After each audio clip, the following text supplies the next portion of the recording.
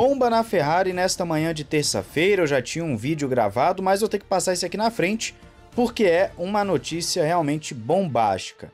Vi lá no blog F1, se eu não me engano, no Twitter, a matéria original do Gazzetta dello Sport da Itália, e a notícia é a seguinte, conforme você viu na capa: Mattia Binotto fora da Ferrari. Não está sendo tratado como rumor pelo Gazzetta dello Sport.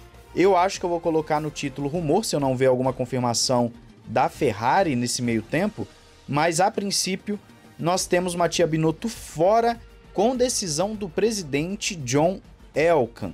Frederic Vasseur seria o substituto. Vasseur é o chefe da Alfa Romeo hoje, Alfa Romeo Sauber, ele estaria indo para a Ferrari.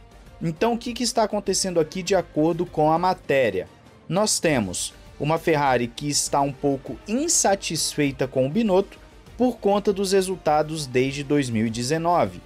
A Ferrari estava com o planejamento de brigar por título nos próximos anos, e esses próximos anos eu estou falando desde 2018, então a equipe ficou no quase 17-18, mas como teve a mesma performance do Maurizio Arrivabene, em que a equipe começava disputando o título e depois na segunda parte perdia muito espaço, o Mattia Binotto está sendo colocado de lado, provavelmente vai voltar ao esquema dos motores, que é onde ele é especialista.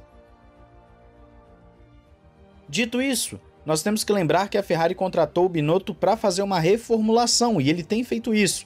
Ele colocou a Ferrari para mudar alguma logística, estrutura, também mudar algumas coisas internamente, e tudo isso visando esse regulamento de 22, 23 até 25, para ver se a Ferrari volta aos títulos, coisa que não consegue desde 2007 com o piloto e 2008 construtores.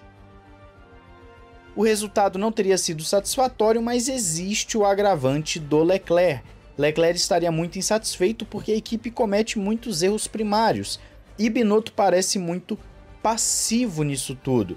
Parece que ele está sempre passando a mão na cabeça da equipe por erros grotescos, erros que são absurdos. Nós vimos até inclusive no Brasil a questão do pneu intermediário, todo mundo lembra, né? Agora na sprint, na classificação, melhor dizendo, na sexta-feira, o Leclerc com o pneu intermediário enquanto todo mundo já estava com o pneu de pista seca. Tudo isso é um pacote. Por mais que Binotto esteja fazendo uma reformulação que parece que vai gerar frutos para a Ferrari a partir do ano que vem, a equipe não quis manter o seu comandante. É uma notícia grande, temos que ver quem vai para a Alfa Romeo, até porque a Alfa a partir de 2024 vai ter a questão da Audi, né? Não vai se chamar Audi, mas a Sauber, não a Alfa Romeo, a Sauber vai passar até a parceria com a Audi. Tem que ver quem que vai entrar no lugar do Frederic Vasseur para comandar esse projeto em definitivo, de forma integral. Agora, o que eu acho disso tudo? Eu quero saber, obviamente, a sua opinião nos comentários, porque é grande essa notícia. O que eu acho disso tudo? Eu não trocaria o Binotto, pelo menos não agora. Mas isso é muito subjetivo.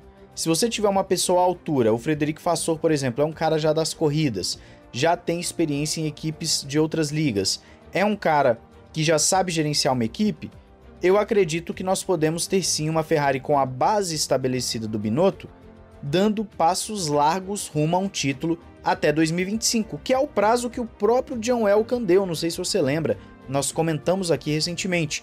O John Elkann deu esse prazo para a Ferrari disputar título, só que o Leclerc falou que não, ele quer um carro para disputar título em 23. Ou seja, a própria Ferrari está batendo cabeça sobre o que eles querem, sobre qual o objetivo.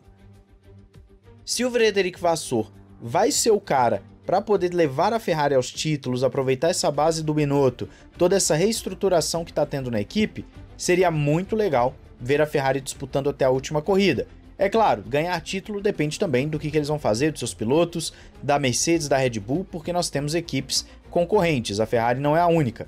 Mas mudar agora me parece um pouco arriscado, porque você já tem um trabalho em andamento, uma visão em andamento. A visão do Binotto internamente eu acho que é muito boa, o que falta para ele é o pulso para poder tomar decisões mais fortes contra a sua equipe de estratégia, como demitir o chefe de estratégia, que até o momento eu não vi notícia falando desse cara. Será que ele ainda vai continuar lá desde 2015 e 2016 só fazendo besteira e ele vai continuar lá? Esse é o tipo de coisa que eu pergunto à Ferrari. Você vai demitir chefe de equipe, mas não vai demitir o cara que toma as decisões mais esdrúxulas possíveis e você mantém ele lá. Então não adianta muita coisa, você precisa demitir também o cara da estratégia, que pelo visto é muito protegido lá dentro, deve ter um álibi muito grande, deve ser irmão ou muito amigo do presidente da Ferrari para não ser demitido de forma alguma. Então é um movimento inesperado e ao mesmo tempo esperado, é uma coisa, né, que não surpreende, mas é uma bomba para o paddock. Lembrando, no Gazeta dello Sport não está como rumor, está como sendo afirmativo. É uma troca que vai acontecer já em janeiro, não é um rumor. Eu vou colocar como rumor se eu não ver nenhuma outra confirmação por parte da Ferrari nesse meio tempo até a postagem do vídeo, mas estamos falando de uma bomba no paddock.